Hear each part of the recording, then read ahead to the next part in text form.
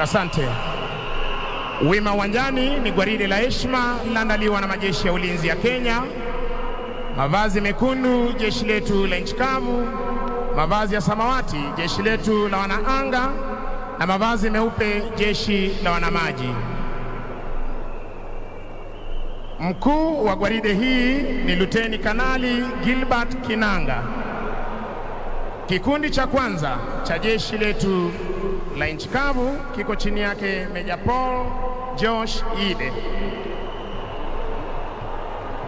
Naomba kwa heshima kutangaza kuwepo kwetu nasi Mheshimiwa Yoweri Museveni, Rais wa Jamhuri ya Uganda. Tumkaribishe na tumpongeze kwa makofi.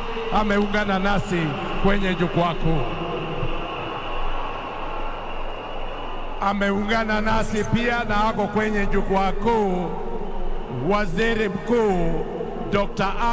Abiy Ahmed Ali. On screen, these are live pictures from State House, where the outgoing President Uhuru Kenyatta, and his wife, that is Margaret Kenyatta, walking through State House.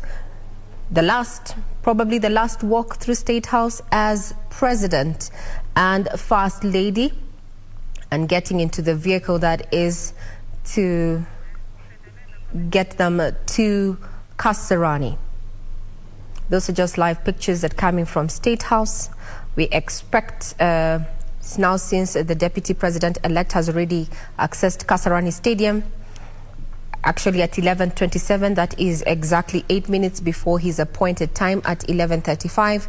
Anytime from now, we're also expecting the President-elect, Dr. William Ruto, to also access Kasarani Stadium. What you're seeing on your screen is State House, where the President's motorcade, that is outgoing President Uhuru Kenyatta and his wife Margaret Kenyatta, are slowly making their way to Kasarani Stadium from State House. After Dr. William Ruto takes oath of office, he's going to be coming to State House to occupy the residence as the 5th President of the Republic of Kenya.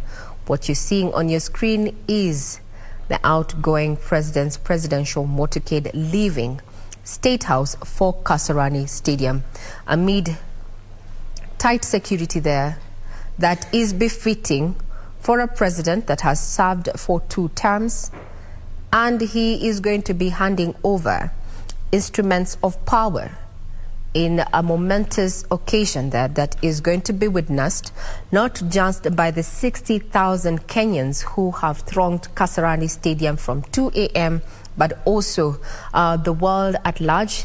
And as the media and the National Broadcasting Corporation, we have been giving you live feed all the way from 5 a.m.